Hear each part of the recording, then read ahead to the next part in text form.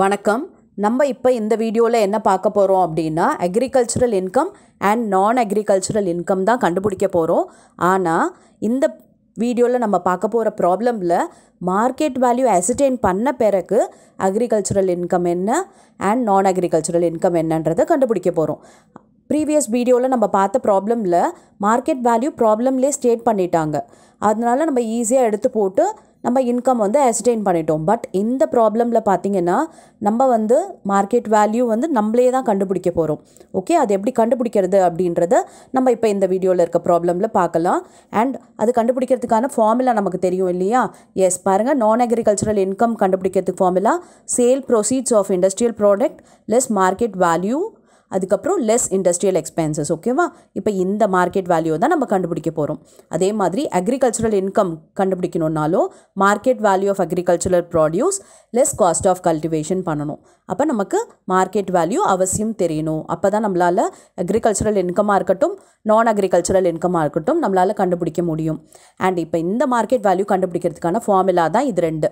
Okay, அதாவது பார்த்திங்கன்னா நார்மலாக, அதாவது ஆர்டினரிலி சோல்டு இந்த மார்க்கெட் அப்படின்னும் போது அக்ரிகல்ச்சரல் ப்ராடக்ட்டை நம்ம மார்க்கெட்டில் ஆர்டினரியாக சேல் பண்ணிட்டோம் அப்படின்னா ஆவரேஜ் செல்லிங் ப்ரைஸ் தான் நம்மளோட மார்க்கெட் வேல்யூ.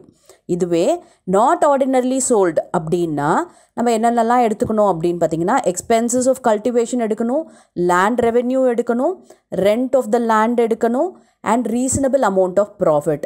ஓகே, இது மூணுத்தையும் நம்ம எடுக்க போகிறோம். சரியா? இப்போ இதெல்லாம் சேர்ந்தது தான் நமக்கு என்ன வருது, மார்க்கெட் வேல்யூ அப்படின்றது நம்ம கண்டுபிடிக்க போகிறோம். எஸ், நம்ம இப்போ ஒரு ப்ராப்ளம் பார்க்கலாமா? இந்த ப்ராப்ளமை வச்சு நம்ம எப்படி கால்குலேட் பண்ணுறது அப்படின்றத பார்க்கலாம்.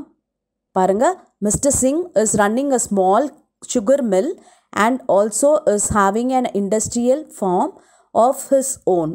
பார்த்திங்கன்னா சிங்குன்றவர் ஒரு சின்ன சுகர் மில் வச்சுருக்காரு. அது மட்டும் இல்லாமல் அக்ரிகல்ச்சரல் ஃபார்மும் வச்சுருக்காரு சொந்தமாக. He cross sugar cane and the same is sent to his sugar mill. அதாவது அவர் என்ன பண்ணுறாருன்னா சுகர் கேன் வளர்க்குறாரு அண்ட் அதே சுகர் மில்க்கும் சென்ட் பண்ணுறாரு. From the following particulars find out mister Singh agricultural and நான் agricultural income. Total sugar cane crushed இன் த mill 10,200 tons. Okay, அதாவது நம்மளை என்ன calculate பண்ண சொல்லியிருக்காங்கன்னா அக்ரிகல்ச்சரல் இன்கம் அண்ட் நான் அக்ரிகல்ச்சரல் இன்கம் நம்மளை கால்குலேட் பண்ண சொல்லியிருக்காங்க. இப்போது நமக்கு எவ்வளோ சுகர் கேன் மில்லுக்கு போகுது க்ரஷிங் ப்ராசஸ்க்கு அப்படின்னு பார்த்தீங்கன்னா 10,200 tons சுகர் கேன் போகுது. Okay, sugar cane produced in own agricultural form and supply to own mill 600 tons. Okay, 10,200 ton our sugar cane ஃபேக்ட்ரிக்கு போனாலும் அவரோட சொந்தமான சுகர் கேன் எவ்வளவு அப்படின்னு பார்த்தீங்கன்னா 600 tons தான். Okay, sugar cane purchase from the market is as under. Okay, balance அப்போ 600 போயிடுச்சுன்னா பேலன்ஸ் பார்த்தீங்கன்னா 9,600 யூனிட் டன்ஸ் எங்கேருந்து வாங்குறாங்க அப்படின்னு பார்த்தீங்கன்னா ஒவ்வொன்றும் ஒவ்வொரு ரேட்டில் பர்ச்சேஸ் பண்ணுறாங்க. பார்த்திங்கன்னா 2,000 tons 1,200 per tonனுக்கு வாங்கியிருக்காங்க. அண்ட் 4,000 ton பார்த்திங்கன்னா 1,250 per tonனுக்கு வாங்கியிருக்காங்க. 1,500 ton பார்த்திங்கன்னா 1,260 per tonனுக்கு வாங்கியிருக்காங்க. 1,500 ton பார்த்திங்கன்னா 1,280 per ton. அண்ட் 600 tons பார்த்திங்கன்னா 1,300 per ton. ஓகே, அதாவது 10,200ல் 600 tons அவருக்கு சொந்தமான அக்ரிகல்ச்சரல் ஃபார்ம்லேருந்து கிடச்ச சுகர் கேன். அப்போ பேலன்ஸ் எவ்வளோ பாருங்கள், 10,200ல் 600 போயிடுச்சுன்னா பேலன்ஸ் 9,600. பாருங்கள், இதெல்லாம் ஆட் பண்ணி பாருங்கள். 2,000 + 4,000 + 1,500 + 1,500 + 600 எல்லாம் ஆட் பண்ணால் எவ்வளோ வருது, 9,600.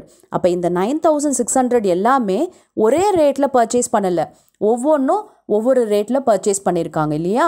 அப்போ நம்ம என்ன கண்டுபிடிக்கணும்னா செல்லிங் ப்ரைஸ் இதுக்கு கண்டுபிடிக்கணும். ஓகே, அதோட ஆவரேஜ் கண்டுபிடிக்கணும். அப்போ தான் நம்மளால் மார்க்கெட் வேல்யூ என்ன அப்படின்றத நம்ம அசிடெயின் பண்ண முடியும். ஓகேவா? எஸ், இப்போ பாருங்கள், நெக்ஸ்ட் என்ன, expenses incurred on the agricultural form during the year R ₹5,60,000. Okay, agricultural ஃபார்மில் அதாவது காஸ்ட் ஆஃப் கல்டிவேஷன் என்ன அப்படின்னு பார்த்தீங்கன்னா 5,60,000. Okay, which has been debited to profit and loss account of the sugar mill.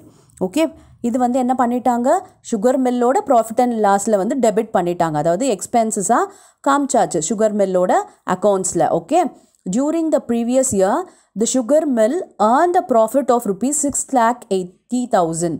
Okay, இப்போ என்ன சொல்லிட்டாங்கன்னா அந்த இயரில் எவ்வளோ ப்ராஃபிட் ஏர்ன் பண்ணியிருக்காங்க அந்த சுகர் மில்லில் அப்படின்னு பார்த்தீங்கன்னா 6,80,000 வந்து ஏர்ன் பண்ணிட்டாங்க ப்ராஃபிட். சரியா? எஸ், இப்போ இந்த ப்ராப்ளம் எப்படி கால்குலேட் பண்ணுறதுன்னு பார்க்கலாம். ஃபஸ்ட்டு பார்த்தீங்கன்னா நமக்கு agricultural income கண்டுபிடிக்கிறதுக்கான formula market value of agricultural produce வேணும். காஸ்ட் ஆஃப் கல்டிவேஷன் ப்ராப்ளமில் கொடுத்துட்டாங்க இல்லையா? பாருங்கள், expenses incurred on the agricultural form during the year 5,60,000 சொல்லிட்டாங்க. அப்போ காஸ்ட் ஆஃப் கல்டிவேஷன் நமக்கு தெரிஞ்சு போச்சு. நமக்கு தேவை என்னென்னா market value of agricultural produce. அப்போ அது கண்டுபிடிக்கிறதுக்கு நம்மக்கிட்ட ஃபார்முலா இருக்குது இல்லையா? அது என்ன அப்படின்னு பார்த்தீங்கன்னா market value is equal to average selling price தான். ஓகே, ஆவரேஜ் செல்லிங் ப்ரைஸ் அப்படின்னும் போது அது total market price divided by total ton. இதுதான் நமக்கு வந்து ஆவரேஜ் செல்லிங் ப்ரைஸுன்றது. ஓகே, எஸ், இப்போ நம்ம வந்து கண்டுபிடிக்கலாமா ஆவரேஜ் ப்ரைஸ் எப்படி கண்டுபிடிக்கிறதுன்ட்டு? ஓகே, இப்போ பாருங்கள் எவ்வளோ டன்ஸு 2,000 டன் வந்து 1,200.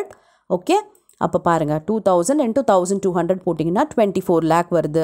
அதுக்கப்புறம் 4,000 டன் பார்த்தீங்கன்னா 1,250. அப்போ அதை மல்டிப்ளை பண்ணிங்கன்னா 50 lakh வருது.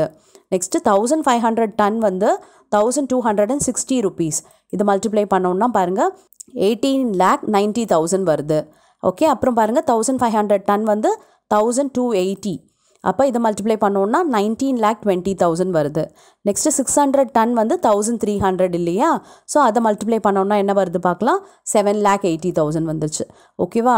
அப்போ வந்து மார்க்கெட் வேல்யூ கண்டுபிடிக்கணும் அப்படின்னா நமக்கு ஆவரேஜ் செல்லிங் ப்ரைஸ் வேணும். அப்போ ஆவரேஜ் வேணும் அப்படின்னா முதல்ல டோட்டல் மார்க்கெட் ப்ரைஸ் வேணும். அப்போ இது ஒரு 24 lakh, இது ஒரு 50 lakh, இது ஒரு 18,90,000, இது ஒரு 19,20,000, இது ஒரு 7,80,000. இதெல்லாம் ஆட் பண்ணுங்கள் எவ்வளோ வருதுன்னு 1,19,90,000 வருது. இதுதான் டோட்டல் மார்க்கெட் ப்ரைஸ். ஓகே, இப்போ டோட்டல் டன் நம்ம எவ்வளோ கண்டுபிடிச்சோம், 2,000 + 4,000 6,000, 6,000 + 1,500 7,500 + 1,500 9,000 + 600 9,600. அப்போ total market price divided by total ton. அப்போ 1,19,90,000 டிவைடட் பை டோட்டல் டன் எவ்வளவு 9,600 இல்லையா? போட்டோன்னா பாருங்கள் 1,249 வருது per ton. Okay, market price per ton என்னென்னா 1,249. ஓகே, இப்போ market price of sugar cane தெரிஞ்சிடுச்சு. இப்போ நம்ம அக்ரிகல்ச்சரல் இன்கம் என்னன்றதை பார்க்கலாமா? இப்போ இதை யூஸ் பண்ணி நம்ம கண்டுபிடிச்சிடலாம். எஸ், அக்ரிகல்ச்சரல் இன்கம் கண்டுபிடிக்கிறதுக்கு ஃபார்முலா என்ன அப்படின்னு பார்த்தீங்கன்னா market value of agricultural produce. Okay, market value நம்ம என்ன கண்டுபிடிச்சோம், 1,249 கண்டுபிடிச்சோம் இல்லையா? நம்மளோட அக்ரிகல்ச்சரல் ப்ராடியூஸ் எவ்வளவு 600 tons தான் வந்து அவரோட சொந்தமான ஃபார்மில். பாருங்கள், sugar cane produced in own agricultural farm and supplied to own mill 600 ton இல்லையா? அப்போ 600 into 1,249 எவ்வளோ வருது பாருங்கள், 7,49,400. காஸ்ட் ஆஃப் கல்டிவேஷன் நம்ம கொடுத்துருக்காங்க இல்லையா? எவ்வளோ கொடுத்துருந்தாங்க பாருங்கள், expenses incurred on the agricultural form 5,60,000. அப்போ இந்த 7,49,400ல் நம்ம இந்த எக்ஸ்பென்சஸ் ஆர் கல்டிவேஷனை வந்து மைனஸ் பண்ணோம் அப்படின்னா 5,60,000 பேலன்ஸ் பாருங்கள் 1,89,400. இதுதான் அக்ரிகல்ச்சரல் இன்கம். சரியா? இப்போ வந்து இந்த ப்ராப்ளமில் என்ன பண்ணிட்டாங்கன்னா ப்ராஃபிட் கொடுத்துட்டாங்க. During the previous year the sugar mill earned a profit of 6,80,000. நம்ம வந்து நான் அக்ரிகல்ச்சரல் இன்கம் கண்டுபிடிக்கிறதுக்கு இந்த ஃபார்முலா போடுவோம். Sale proceeds of industrial product minus market value of agricultural produce used as raw material minus manufacturing expenses இல்லையா? இப்போ வந்து நமக்கு sale produce of industrial product கொடுக்கல. அதாவது நம்ம ப்ரொடியூஸ் பண்ண அந்த சுகர் வந்து எவ்வளோக்கு சேல் பண்ணோம் அப்படின்ற மாதிரிலாம் எதுவும் இன்ஃபர்மேஷன் கொடுக்கல. ஸோ நம்ம என்ன பண்ணலாம் அப்படின்னா நம்மக்கிட்ட டைரெக்டாக ப்ராஃபிட் இருக்குது.